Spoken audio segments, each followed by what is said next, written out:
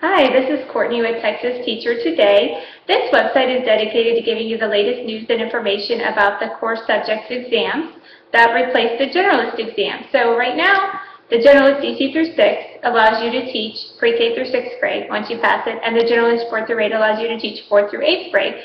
Soon these new core tests will replace them and they'll allow the same thing. So core subjects DC through 6 will allow you to teach pre-K through 6 and core subjects 4 through 8 for grades 4 through 8. There are some big differences though. So the new tests are more rigorous, they're longer, and you get a little bit less time to take them. So for anybody that's a nervous test taker or needs a lot of time, you probably want to hurry up and take the Generalist test and make sure that counts for you.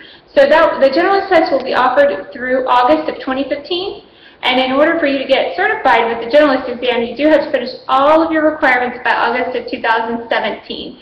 So there's a little bit of time, but that does include also your teaching, your internship or clinical teaching. So you want to hurry up and get a job or do your clinical or student teaching after passing your test to make that count for you. And then the core subject tests, those are, who knows when those will expire. So those will be good for a long time after they start offering them in January. If you have any questions at all, please email me. I look forward to hearing from you, and I look forward to posting some study material in the future to help you guys pass the new core subjects exam. Thanks.